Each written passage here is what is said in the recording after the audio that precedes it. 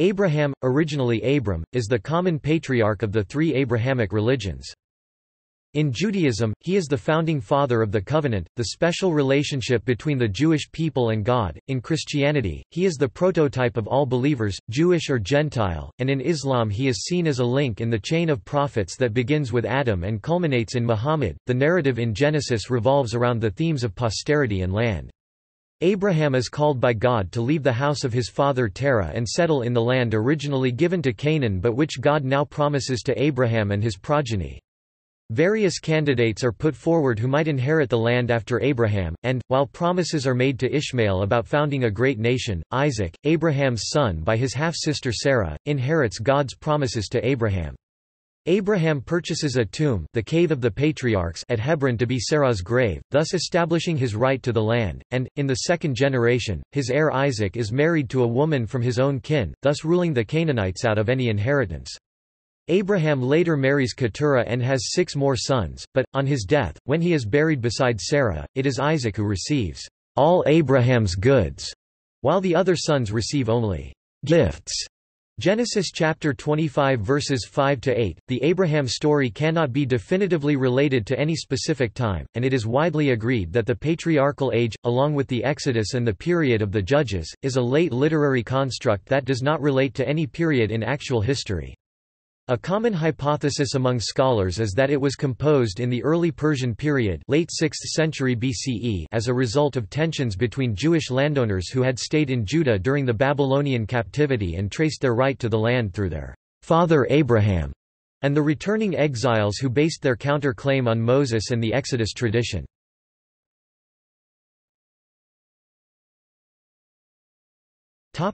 Biblical account.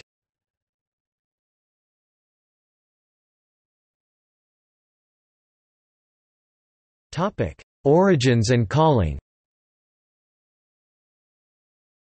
Terah, the ninth in descent from Noah, was the father of 3 sons, Abram, Nahor, and Haran. In his youth, Abram worked in Terah's idol shop. Haran was the father of Lot, and thus Lot was Abram's nephew.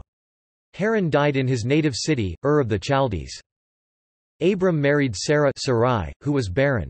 Terah, with Abram, Sarai, and Lot, then departed for Canaan, but settled in a place named Haran, where Terah died at the age of 205. Genesis chapter 11 verses 27–32. God had told Abram to leave his country and kindred and go to a land that he would show him, and promised to make of him a great nation, bless him, make his name great, bless them that bless him, and curse them who may curse him. Genesis chapter 12 verses 1–3. Abram was 75 years old when he left Haran with his wife Sarai, his nephew Lot, and the substance and souls that they had acquired, and travelled to Shechem in Canaan. Genesis chapter 12 verses 4–6.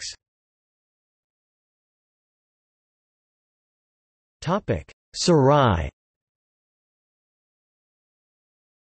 There was a severe famine in the land of Canaan, so that Abram and Lot and their households travelled to Egypt. On the way Abram told Sarai to say that she was his sister, so that the Egyptians would not kill him. Genesis chapter 12 verses 10–13. When they entered Egypt, the Pharaoh's officials praised Sarai's beauty to Pharaoh, and they took her into the palace and gave Abram goods in exchange. God afflicted Pharaoh and his household with plagues, which led Pharaoh to try to find out what was wrong. Genesis chapter 12 verses 14–17. Upon discovering that Sarai was a married woman, Pharaoh demanded that Abram and Sarai leave. Genesis chapter 12 verses 18–20. Abram and Lot separate. When they came back to the Bethel and Hai area, Abram's and Lot's sizable herds occupied the same pastures. This became a problem for the herdsmen who were assigned to each family's cattle. The conflicts between herdsmen had become so troublesome that Abram suggested that Lot choose a separate area, either on the left hand or on the right hand, that there be no conflict amongst brethren. Lot chose to go eastward to the plain of Jordan where the land was well watered everywhere as far as Zor, and he dwelled in the cities of the plain toward Sodom. Abram went south to Hebron and settled in the plain of Mamre, where he built another altar to worship God.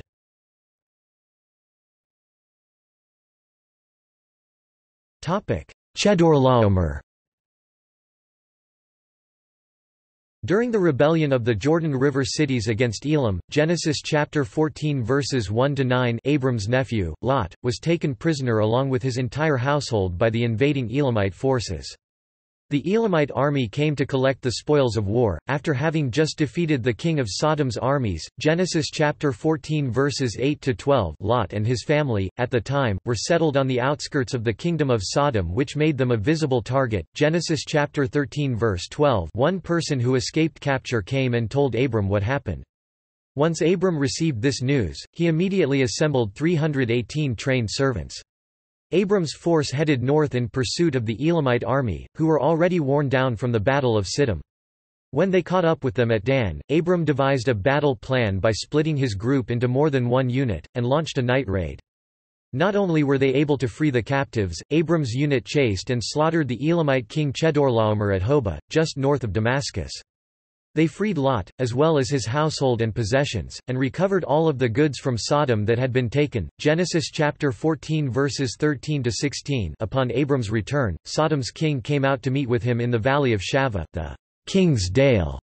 Also, Melchizedek king of Salem, Jerusalem, a priest of God Most High, brought out bread and wine and blessed Abram and God. Abram then gave Melchizedek a tenth of everything.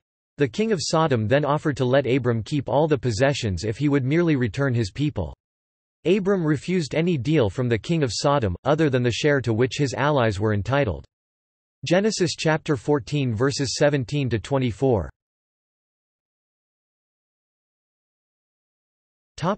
Covenant of the pieces. The voice of the Lord came to Abram in a vision and repeated the promise of the land and descendants as numerous as the stars. Abram and God made a covenant ceremony, and God told of the future bondage of Israel in Egypt. God described to Abram the land that his offspring would claim, the land of the Kenites, Kenizzites, Kadmonites, Hittites, Perizzites, Rephaims, Amorites, Canaanites, Girgashites, and Jebusites. Genesis chapter 15 verses 1–21.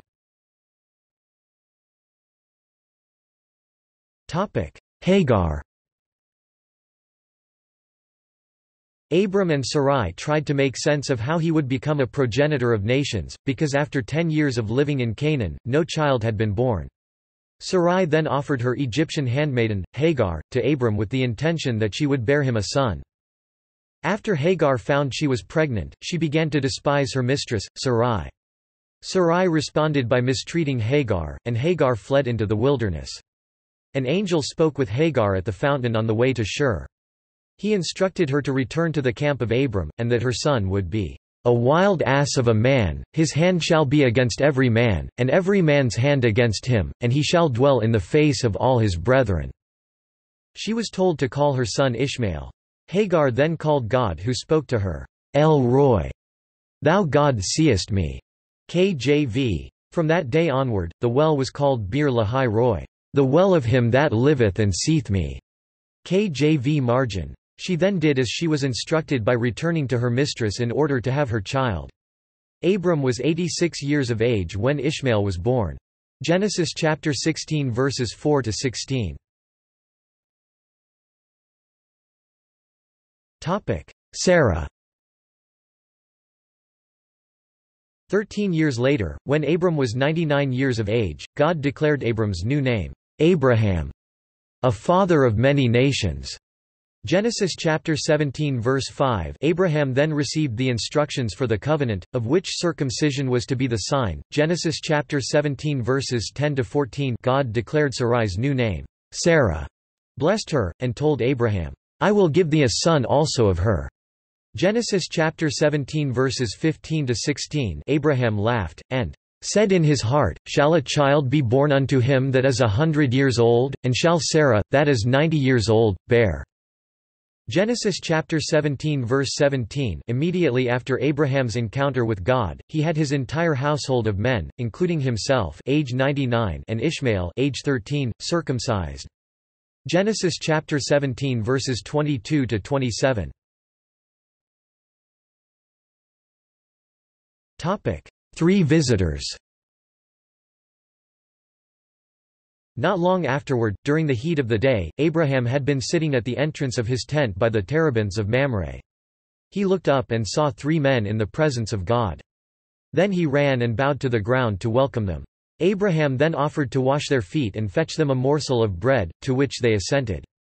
Abraham rushed to Sarah's tent to order cakes made from choice flour, then he ordered a servant boy to prepare a choice calf. When all was prepared, he set curds, milk and the calf before them, waiting on them, under a tree, as they ate. Genesis chapter 18 verses 1–8. One of the visitors told Abraham that upon his return next year, Sarah would have a son. While at the tent entrance, Sarah overheard what was said and she laughed to herself about the prospect of having a child at their ages. The visitor inquired of Abraham why Sarah laughed at bearing a child at her age, as nothing is too hard for God. Frightened, Sarah denied laughing.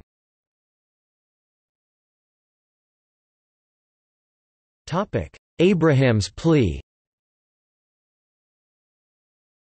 After eating, Abraham and the 3 visitors got up. They walked over to the peak that overlooked the cities of the plain to discuss the fate of Sodom and Gomorrah for their detestable sins that were so great, it moved God to action. Because Abraham's nephew was living in Sodom, God revealed plans to confirm and judge these cities. At this point, the 2 other visitors left for Sodom. Then Abraham turned to God and pleaded decrementally with him from 50 persons to less that, "If there were at least 10 righteous men found in the city, would not God spare the city?" For the sake of 10 righteous people, God declared that he would not destroy the city. Genesis chapter 18 verses 17–33. When the 2 visitors got to Sodom to conduct their report, they planned on staying in the city square. However, Abraham's nephew, Lot, met with them and strongly insisted that these 2 men stay at his house for the night. A rally of men stood outside of Lot's home and demanded that they bring out his guests so that they may know v.5 them. However, Lot objected and offered his virgin daughters who had not known v.8 man to the rally of men instead. They rejected that notion and sought to break down Lot's door to get to his male guests. Genesis chapter 19 verses 1–9, thus confirming the wickedness of the city and portending their imminent destruction. Genesis chapter 19 verses 12–13. Early the next morning, Abraham went to the place where he stood before God. He looked out toward Sodom and Gomorrah, and saw what became of the cities of the plain, where not even 10 righteous v. 1832 had been found, as the smoke of the land went up as the smoke of a furnace. Genesis chapter 19 verses 27–29.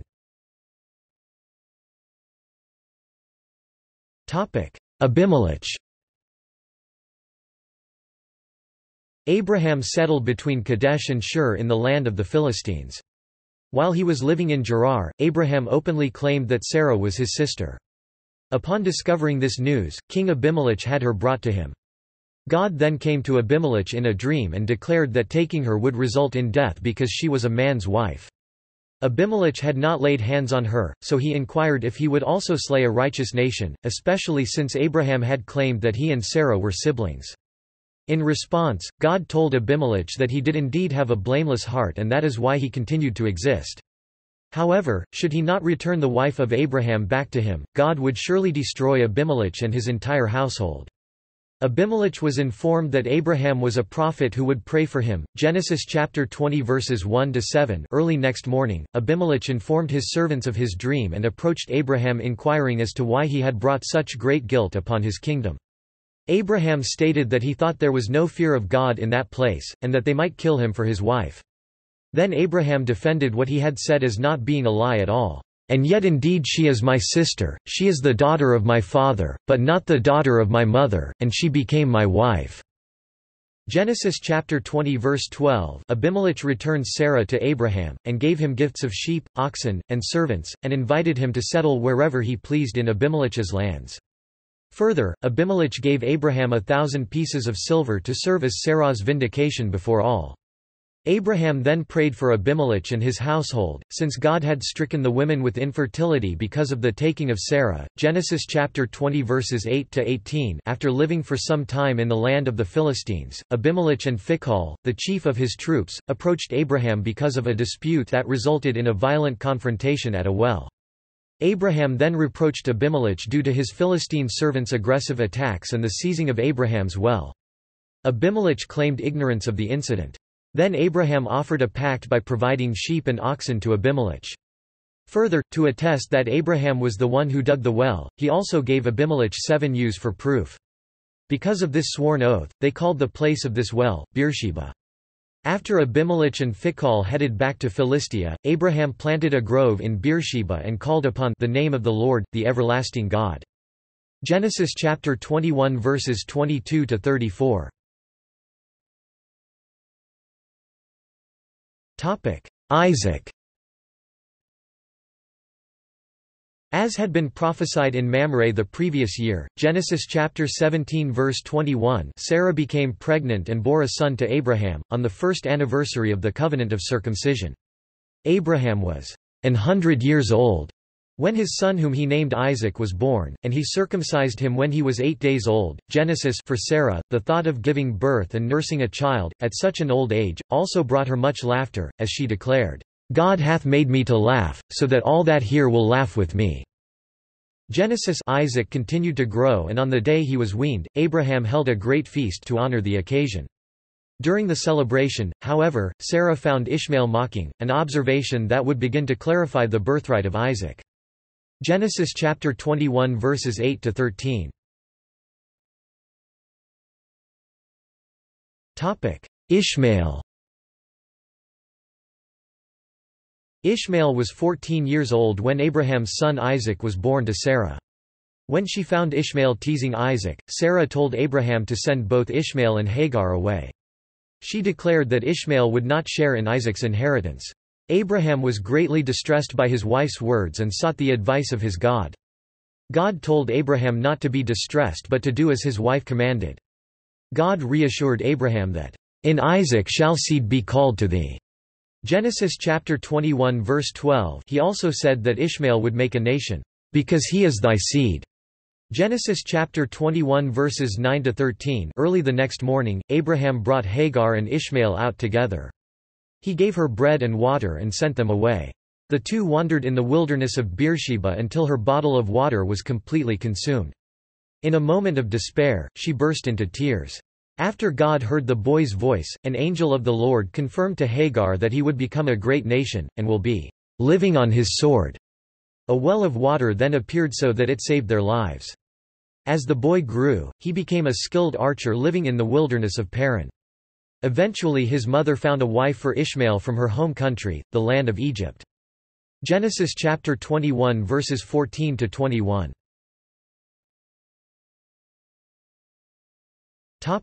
Binding of Isaac. At some point in Isaac's youth, Abraham was commanded by God to offer his son up as a sacrifice in the land of Moriah. The patriarch traveled 3 days until he came to the mount that God told him of. He then commanded the servants to remain while he and Isaac proceeded alone into the mount. Isaac carried the wood upon which he would be sacrificed. Along the way, Isaac asked his father where the animal for the burnt offering was, to which Abraham replied, "God will provide himself a lamb for a burnt offering." Just as Abraham was about to sacrifice his son, he was interrupted by the angel of the Lord, and he saw behind him a ram caught in a thicket by his horns, which he sacrificed instead of his son. For his obedience he received another promise of numerous descendants and abundant prosperity. After this event, Abraham went to Beersheba. Genesis chapter 22 verses 1 to 19. Later years.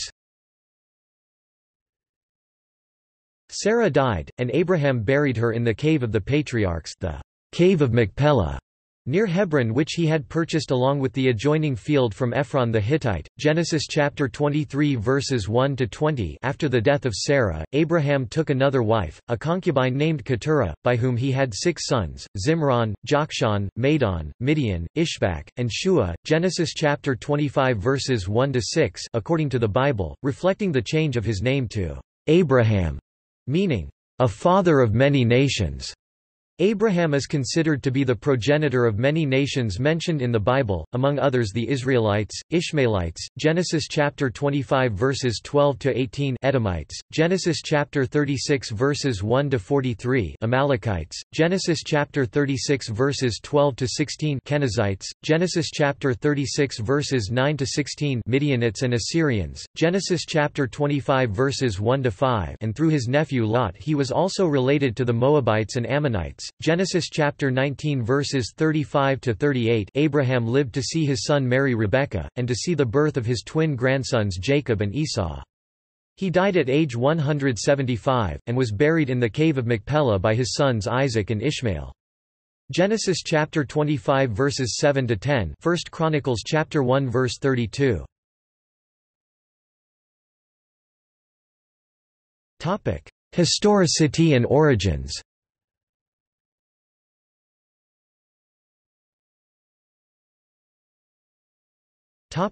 Historicity.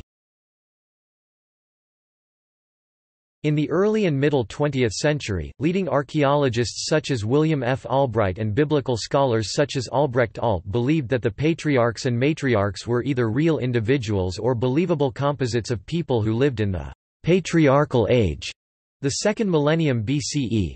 But, in the 1970s, new arguments concerning Israel's past and the biblical texts challenged these views. These arguments can be found in Thomas L. Thompson's The Historicity of the Patriarchal Narratives 1974, and John Van Ceder's Abraham in History and Tradition 1975. Thompson, a literary scholar, based his argument on archaeology and ancient texts. His thesis centered on the lack of compelling evidence that the patriarchs lived in the second millennium BCE, and noted how certain biblical texts reflected first millennium conditions and concerns. Van Cedars examined the patriarchal stories and argued that their names, social milieu, and messages strongly suggested that they were Iron Age creations. By the beginning of the 21st century, archaeologists had given up hope of recovering any context that would make Abraham, Isaac or Jacob credible historical figures.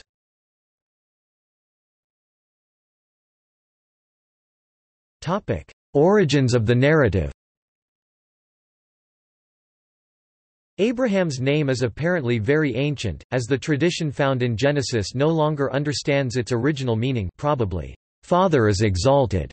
The meaning offered in Genesis chapter 17 verse 5, "Father of a multitude," is a popular etymology. The story, like those of the other patriarchs, most likely had a substantial oral prehistory.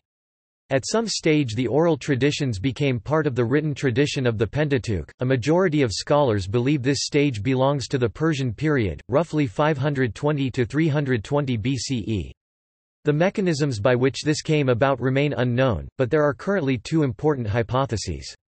The first, called Persian imperial authorization, is that the post-exilic community devised the Torah as a legal basis on which to function within the Persian imperial system. The second is that Pentateuch was written to provide the criteria for who would belong to the post-exilic Jewish community and to establish the power structures and relative positions of its various groups, notably the priesthood and the lay elders. Nevertheless, the completion of the Torah and its elevation to the center of post-exilic Judaism was as much or more about combining older texts as writing new ones. The final Pentateuch was based on existing traditions. In Ezekiel chapter 33 verse 24, written during the exile, i.e., in the first half of the 6th century BCE, Ezekiel, an exile in Babylon, tells how those who remained in Judah are claiming ownership of the land based on inheritance from Abraham, but the prophet tells them they have no claim because they do not observe Torah. Isaiah chapter 63 verse 16 similarly testifies of tension between the people of Judah and the returning post-exilic Jews, the Gola, stating that God is the father of Israel and that Israel's history begins with the Exodus and not with Abraham. The conclusion to be inferred from this and similar evidence, e.g., Ezra-Nehemiah, is that the figure of Abraham must have been preeminent among the great landowners of Judah at the time of the exile and after, serving to support their claims to the land in opposition to those of the returning exiles.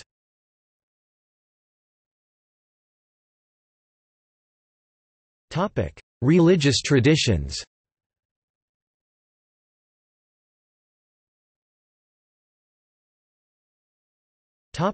Overview.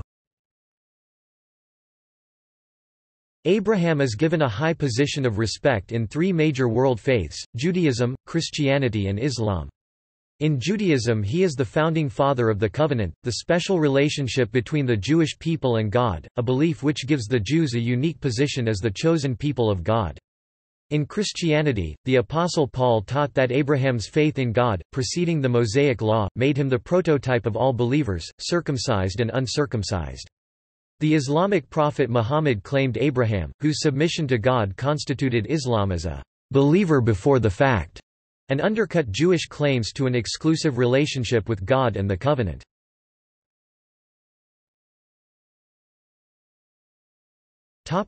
Judaism.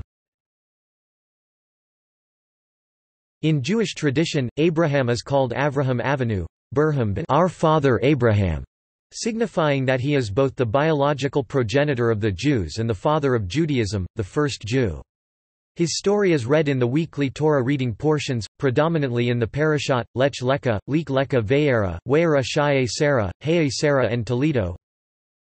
In Jewish legend, God created heaven and earth for the sake of the merits of Abraham. After the deluge, Abraham was the only one among the pious who solemnly swear never forsaking God, and studied in house of Noah and Shem to learn about ways of God. And continuing the line of high priest from Noah and Shem, then he descended the office to Levi and his seeds forever. Before leaving his father's land, Abraham was miraculously saved from the fiery furnace of Nimrod following his brave action of breaking the idols of the Chaldeans into pieces. During his sojourning in Canaan, Abraham was accustomed to extend hospitality to travelers and strangers and taught how to praise God, also knowledge of God to those who had received his kindness. Besides Isaac and Jacob, he is the one whose name would appear united with God, as God in Judaism was called Elohei Abraham, Elohei Yitzchak ve Elohei Yah Aqob, God of Abraham, God of Isaac, and God of Jacob, and never the God of anyone else. He was also mentioned as the father of 30 nations.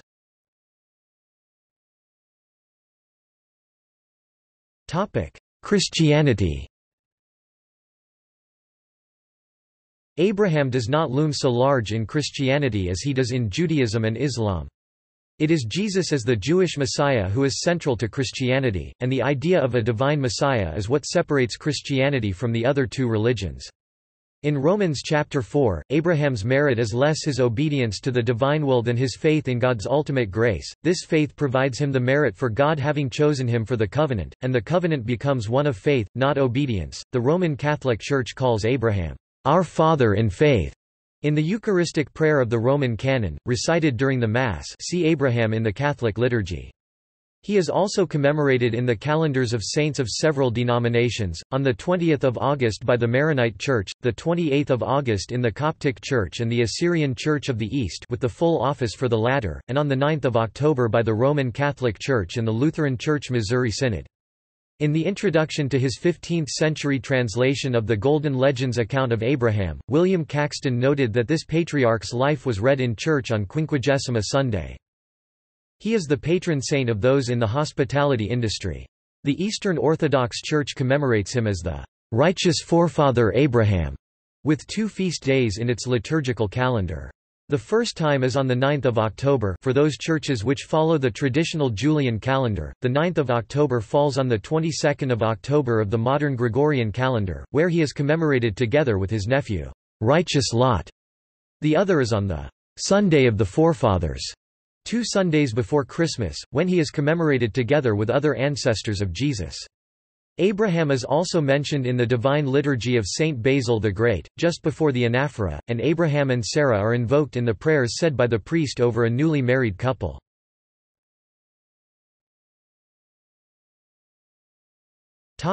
Islam. Islam regards Abraham as a link in the chain of prophets that begins with Adam and culminates in Muhammad. Ibrahim is mentioned in 35 chapters of the Quran, more often than any other biblical personage apart from Moses. He is called both a Hanif monotheist and Muslim, one who submits, and Muslims regard him as a prophet and patriarch, the archetype of the perfect Muslim, and the revered reformer of the Kaaba in Mecca. Islamic traditions consider Abraham the first pioneer of Islam, which is also called Milad Ibrahim, the religion of Abraham, and that his purpose and mission throughout his life was to proclaim the oneness of God. In Islam, Abraham holds an exalted position among the major prophets and he is referred to as Ibrahim Khalilullah, meaning, Abraham the beloved of Allah. Besides Ishaq and Yaqub, Ibrahim is among the most honorable and the most excellent men in sight of God. Ibrahim was also mentioned in Quran as father of Muslims and the role model for the community.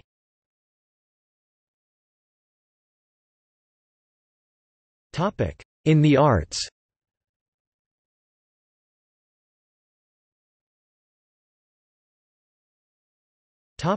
Painting and sculpture. Paintings on the life of Abraham tend to focus on only a few incidents: the sacrifice of Isaac, meeting Melchizedek, entertaining the three angels, Hagar in the desert, and a few others. Additionally, Martin O'Kane, a professor of biblical studies, writes that the parable of Lazarus resting in the bosom of Abraham, as described in the Gospel of Luke, became an iconic image in Christian works. According to O'Kane, artists often chose to divert from the common literary portrayal of Lazarus sitting next to Abraham at a banquet in heaven and instead focus on the somewhat incongruous notion of Abraham, the most venerated of patriarchs, holding a naked and vulnerable child in his bosom. Several artists have been inspired by the life of Abraham, including Albrecht Dürer (1471–1528), Caravaggio (1573–1610), Donatello, Raphael, Philip van Dyck, Dutch painter, 1680–1753, and Claude Lorraine, French painter, 1600–1682. Rembrandt, Dutch, 1606–1669, created at least 7 works on Abraham. Peter Paul Rubens (1577–1640) did several. Marc Chagall did at least 5 on Abraham. Gustave Doré, French illustrator, 1832–1883, did 6, and James Tissot, French painter and illustrator, 1836–1902, did over 20 works on the subject. The sarcophagus of Junius Bassus depicts a set of biblical stories, including Abraham about to sacrifice Isaac. These sculpted scenes are on the outside of a marble early Christian sarcophagus used for the burial of Junius Bassus. He died in 359. This sarcophagus has been described as probably the single most famous piece of early Christian relief sculpture. The sarcophagus was originally placed in or under Old St. Peter's Basilica, was rediscovered in 1597, and is now below the modern basilica in the Museo Storico del Tesoro della Basilica di San Pietro, Museum of St. Peter's Basilica, in the Vatican. The base is approximately 4 × 8 × 4 feet. The Old Testament scenes depicted were chosen as precursors of Christ's sacrifice in the New Testament, in an early form of typology. Just to the right of the middle is Daniel in the lion's den, and on the left is Abraham about to sacrifice Isaac. George Siegel created figural sculptures by molding plastered gauze strips over live models in his 1987 work Abraham's Farewell to Ishmael. The human condition was central to his concerns, and Siegel used the Old Testament as a source for his imagery. This sculpture depicts the dilemma faced by Abraham when Sarah demanded that he expel Hagar and Ishmael. In the sculpture, the father's tenderness, Sarah's rage, and Hagar's resigned acceptance portray a range of human emotions. The sculpture was donated to the Miami Art Museum after the artist's death in 2000.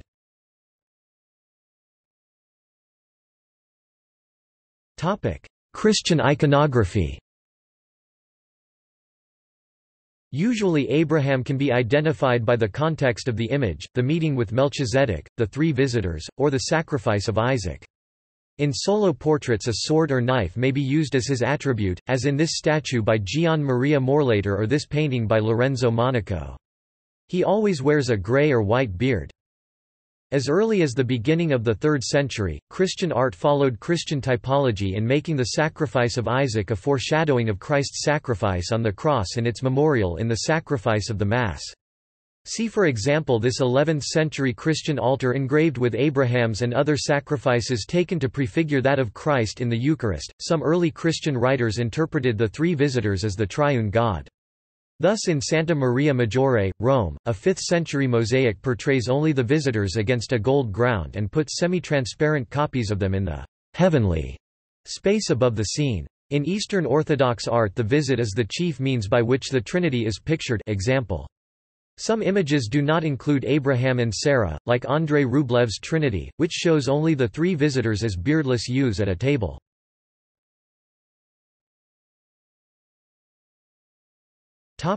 Literature.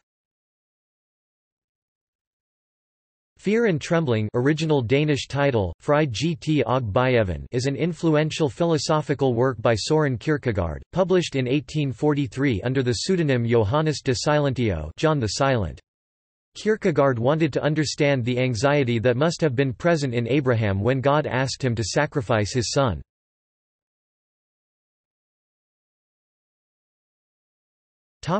Music.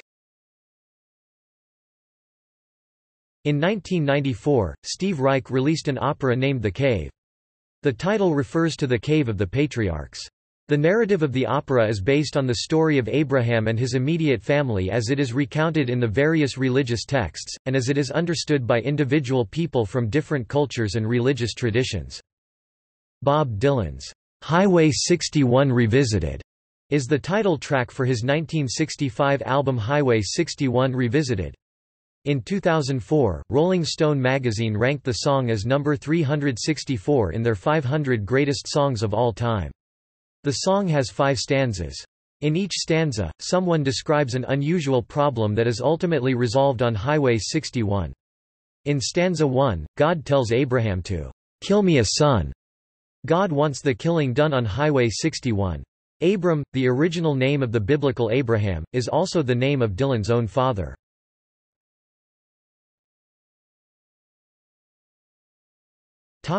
See also: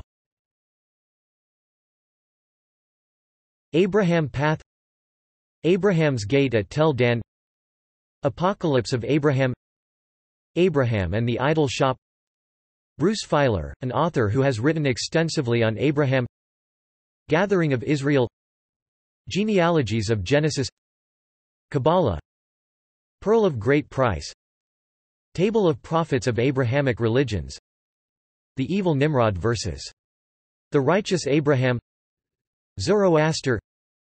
Notes